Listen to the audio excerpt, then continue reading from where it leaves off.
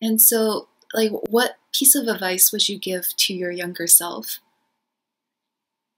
Oh, I would give myself a lot of advice to prepare for that. But Oh, there's you're something still very beautiful. young.